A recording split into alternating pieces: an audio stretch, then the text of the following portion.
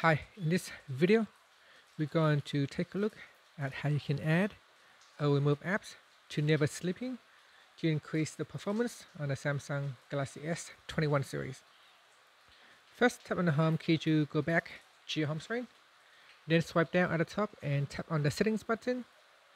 Next, in settings, you want to go down and tap on battery and device care.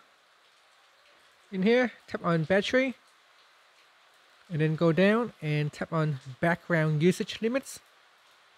Next, tap on Never Sleeping apps and then tap on the add button. In here, go down the list and add in the apps that you want to add it to the Never Sleeping. Now tap on add. So the selected apps has now been added to the Never Sleeping apps.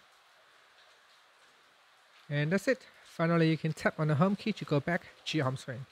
Thank you for watching this video. Please subscribe to my channel for more videos.